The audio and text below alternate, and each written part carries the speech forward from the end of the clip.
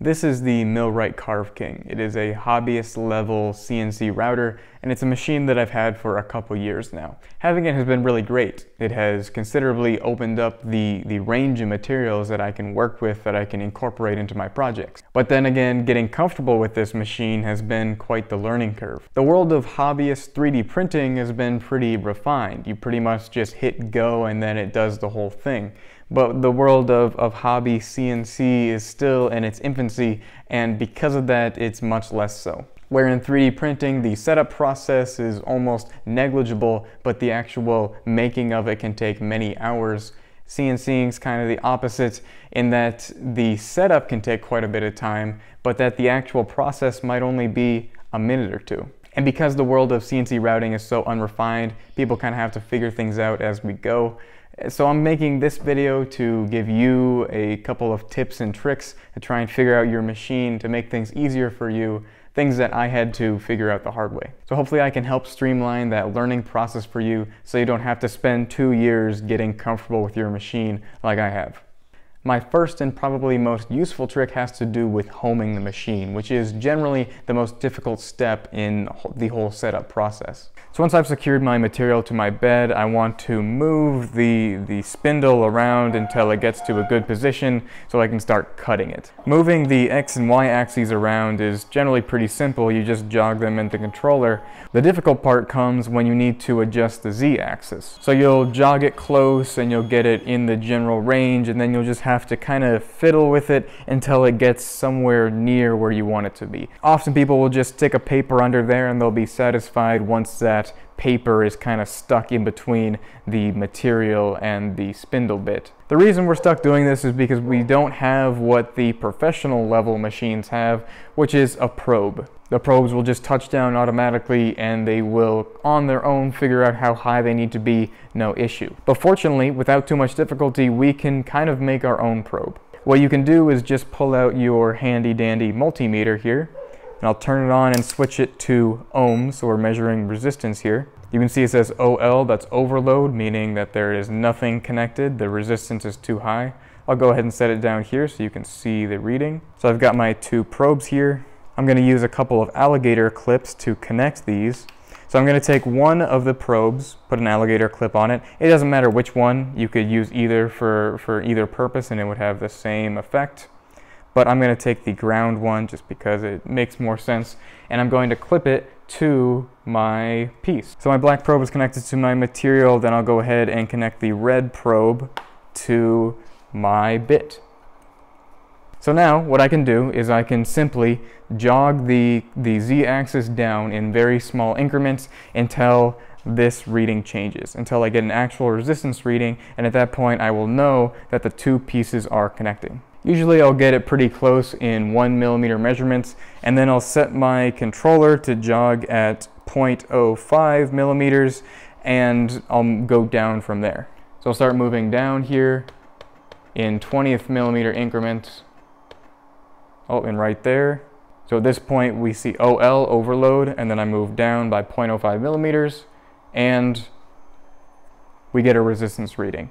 What that means is that the 2 pieces have connected, and our Z level is currently at the very top of our workpiece. If the material you're working with is not electrically conductive like aluminum here, that's also totally fine.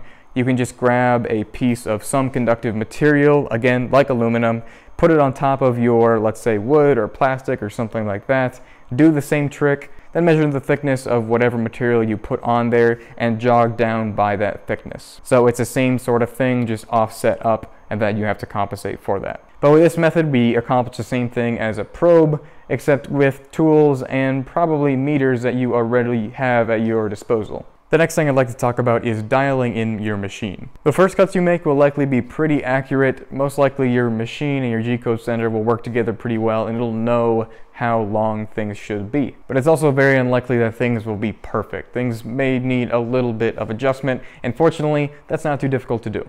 The G-code communication software that I use is called UGS, standing for Universal G-code Sender. It's a pretty common one and it works very well. In the UGS software, you can go to the Machine tab up top and then go to the Setup Wizard. You can skip through the first few steps and you get to a point called step calibration. Here you can specify how many steps per millimeter each axis needs.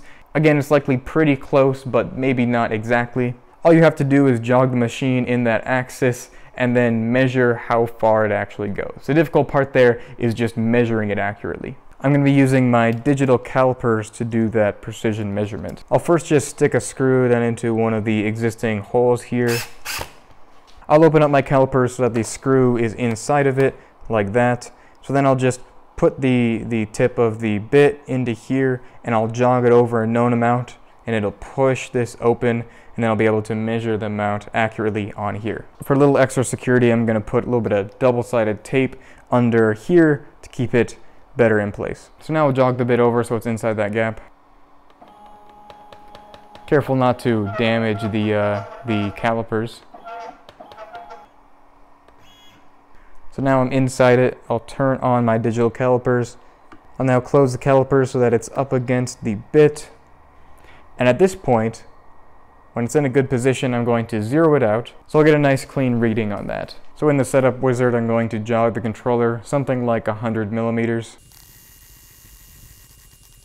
So I jogged it 100 millimeters and it says 99.94. You might not be able to read it. So when I plug in those numbers here, see, that's the negative 100 right there, 99.94. The calculated steps per millimeter does not change. So what this is telling me is that it is as precise as it can be. So I'm all good here. So then I can do the same thing with the y-axis. Doing the z-axis is a little easier because it doesn't really take any setup. You can just take normal depth measurements off of some flat area on the z. Those two things were the big pieces of advice. So now I'll give you some smaller pieces of advice, but rapid fire.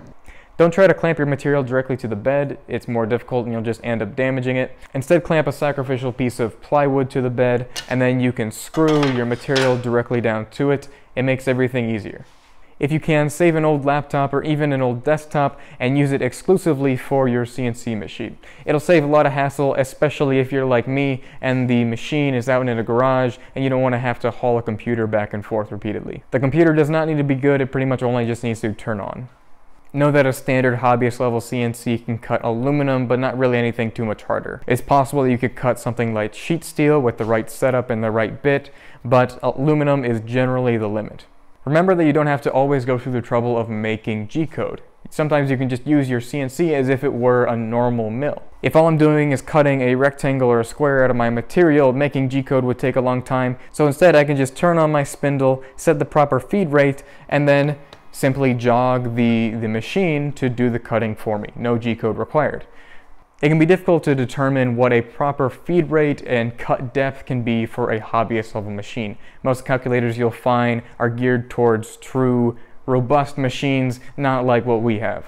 So my advice there is, instead of trying to calculate or find it on the internet, just do it experimentally. It is not difficult to set up your material, turn on your spindle, move it to a conservative depth of cut, and set it to a conservative feed rate, and just see if it works. If it does, you can bump it up a little bit until you're uncomfortable. I have found that when working with new materials, it is easiest just to experimentally determine feed rates, and that way I'm truly confident I'm not going to break anything when I hit the play button. Oftentimes you want to leave tabs to keep your piece in place while you're cutting it. The easiest way I found to cut these tabs is just to use a chisel. Even when using materials that are hard like aluminum, one tap from the chisel is usually enough to break through those tabs quickly and cleanly. Get a deburring tool. Hobby machines like this tend to leave a lot of burrs, and one of these guys, though simple it is extremely effective. Just one quick swipe and they'll knock off all the burrs, giving you a very clean finish, making cleanup very simple. And the last piece of advice, the last tip I have to give is don't be afraid to break the machine. I certainly was when I started, but I quickly learned that if anything is going to break on here, it's going to be the bit. And those are meant to be replaceable anyways. They are expendable. If that is all that breaks, then you're totally fine. So it's okay to push it a little bit hard. It's okay to find its limits, because nothing bad is ever really going to happen. So that's all I have to say about it. Hopefully there was a tip and or trick in there that'll help you out in the future, that'll help bring you closer to really being comfortable with your hobbyist level CNC router. It only takes a few simple changes to what you're currently doing to make things a little bit safer and a whole lot quicker. I will leave links to some of the tools I used here in the description, along with a link to this machine itself. That's all I have for now, so bye.